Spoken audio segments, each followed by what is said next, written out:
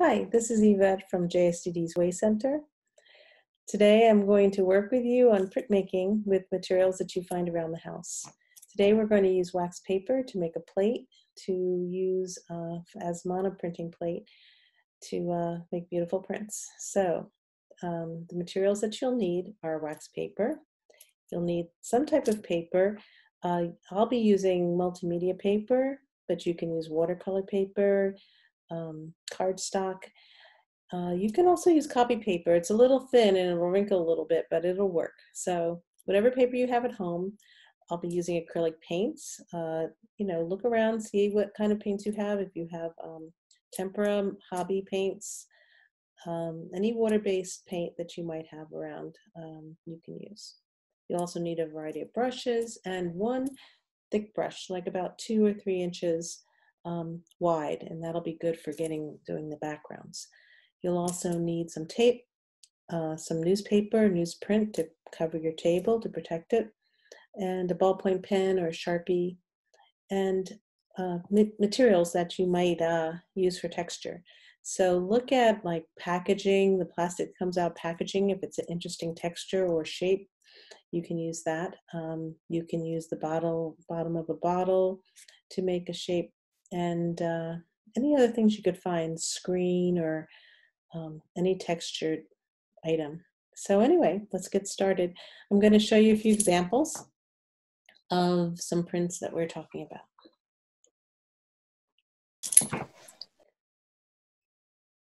So this print was actually made on a foil plate, and it works pretty much the same way wax paper does. But you can see that what we'll be doing is adding layers on layers of paint to create interesting color combinations, and you can see the textures coming through. That's from having some of the items that you'll be collecting showing through. I've used bubble wrap, I've used some puzzle pieces and some other textured pieces to make this print.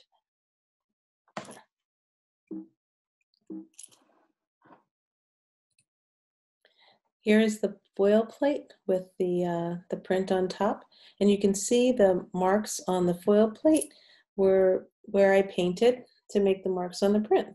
And what's nice about this is that you can see where I painted and where the next marks you might make will be.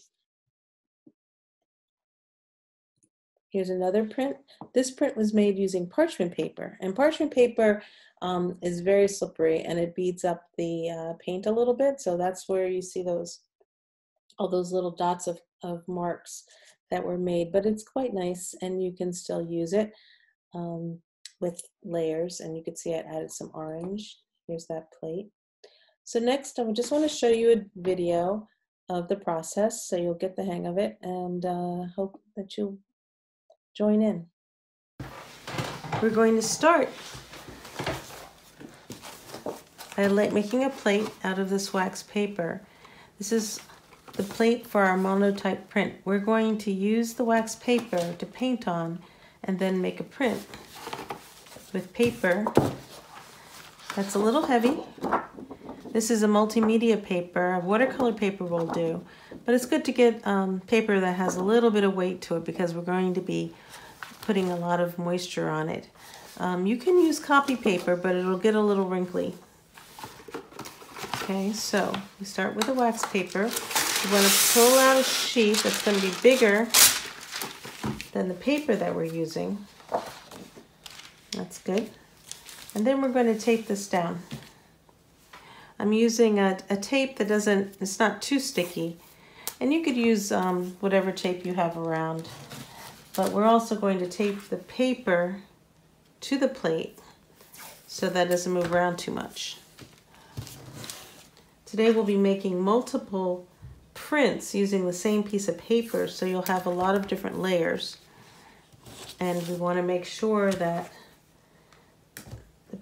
the plate doesn't move around and that the paper doesn't move around too much.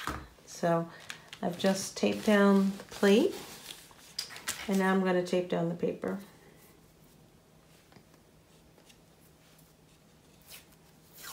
And we're just going to make a little hinge on one side, like a door. opening and closing so we can make repeated prints.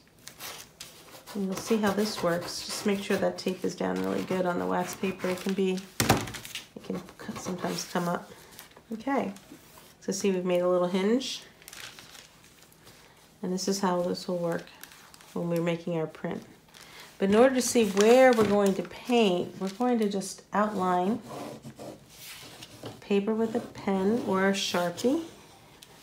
Both will show up on a ballpoint pen, and a Sharpie will show up on wax paper. Just have to make sure that you've got a good dark line. Now you can see the area that we're going to be painting. Okay. And that's, we're set up now to start our monoprint. So I'm going to start with wetting my brush. Because the paints are very, very stiff, you want to make sure that you have a little bit of water to mix in with them. And I'm going to start with my lightest color. And I'm just going to dab it around my plate. Some there. You don't need too much, but you want to make sure you have enough to coat the whole backside, because I'm going to use this color as my background color. And you can do a mixture of colors if you want to use a blue, a light blue, or a pink, light green. You can use any color. It's good though to start out with a light color because you're going to be layering colors on top of it, and you can build up as you go. Okay, and what I might do is, while I'm doing my background, I might want to add a little texture to it. So I'm going to use that crinkled plastic and just kind of smush it around. And the wax paper itself has some texture to it too, so it'll be interesting. So let's make a quick print. And you want to make sure you run your hand across the whole back, all around the print. All right, okay. And you can take one end up and make sure you've got color that you want. One thing that's nice, it's kind of, you get this little texture, and you can see there's white areas and there's painted areas that you can, you know, fill in with other color. And I thought today I'd make something to do with spring. I was thinking about spring flowers, but not real spring flowers. Something like fanciful, like a Dr. Seuss type of flower, which is, if you remember the books, he always had these crazy kind of forms. So we're going to use another piece of wax paper. I'll fold like this, and we'll be able to use it for our palette. And it's really a good thing because the paint doesn't dry as quickly on this palette. I think I'm going to take a little bit of red. I'm going to put all the colors down. A little bit of red, a little bit of blue, and more yellow.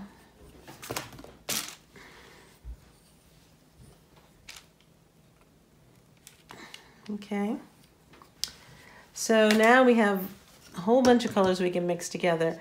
I think I'm going to start out with a little bit of a purple. And what I will add to this purple is some white so I can get a lighter color. There's some white. And that white added to that blue and red will make a very pretty light purple. Here. And make sure that you put your tops on tightly so that your paints don't dry out after you're finished with them. Okay, all right. So here I'm making myself a nice purple. I'm gonna use some more water. There we go. And I think I'm just gonna do some crazy like looking flowers. Some will be spirals. Maybe I'll add some red, some yellow to the red and make more of a orangey color with the yellow and the red and the light and the white. And I'll make some of these like sort of flowers that have little spikes sticking out of them. I'll put something along the bottom. Anything you want. Okay, so that's a start. when you feel like you have a good start, you can make a print, because you don't want it to last too long. You don't want it to go for more than like half a minute, because you don't want the paint to dry out. Oh, okay, it's starting to come out. All right, I'm gonna wash my brush, or maybe I'll just start with another brush. If you have the same brush, just rinse it out really well. And I think I'm gonna add some green. You can see how nicely the texture came out. The wax paper gives these little lines, and it makes it very interesting. And that's what's kind of fun about monoprinting, is that you can get these interesting textures and the marks that are made when you lift paint up with paper. It's just sort of this kiss, and it opens up and you get these wonderful marks from it. Okay, so I think I'm going to add some more green, and you can see how it's a mirror image of what you have, and you can just, you know, add some other colors. What's nice is that you can see where you've been. I think I'll do another swirl, some more swirls over here, swirls here. So you can see where there's an open space. So I'm just gonna come over here. Okay, I've added a little bit more to my print, and I'm gonna show you, this is, by the way, this is called an additive process. We are adding color to the plate in bits and pieces, and adding texture and color. We're not taking anything away at this point. We're really just adding things. And I feel like I have a little road here, and I think I'd like to add a little bust. So I'm gonna add some water to my paint and make it a little wetter, and then I'm gonna paint my bus, and we're gonna make a quick print with my bus because I really want this to come out really well. So let's see, we'll have them going in maybe this direction. I'm gonna push down to get that paint on. Oops. Careful, you could go back, get more on. If you feel like you wanted a little bit more, I can finish off that bus, add a little bit more to it, and get the wheels on there. Okay, all right, and then I'm gonna print. And you can use anything. You could use a stamp, you can stamp it.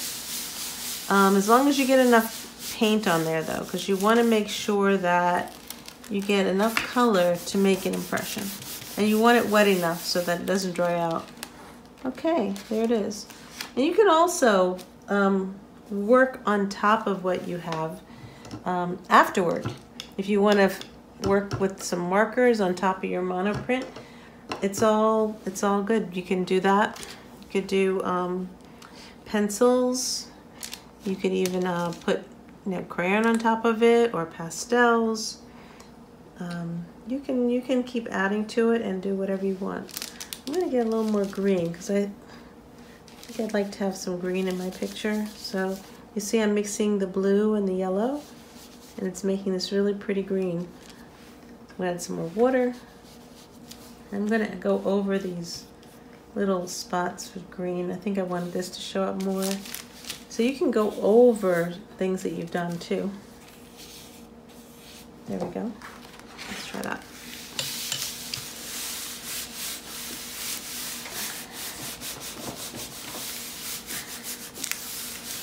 Normally, a lot of monoprints are made with a press, an etching press, which is a very expensive piece of equipment that puts a lot of pressure on the paper.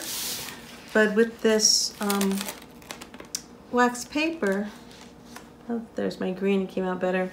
The wax paper releases pretty well, so you don't have to use a lot of pressure.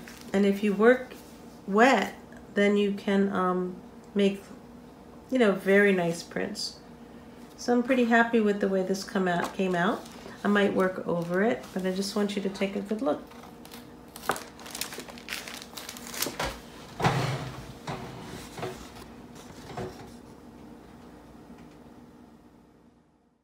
I hope you enjoyed this video, and please continue using this process to create textures and stamps on your work. mixing the colors, getting lots of different effects. The next class will be on the subtractive process of this, and we'll be using the wax paper again. So I'll see you next time. Bye.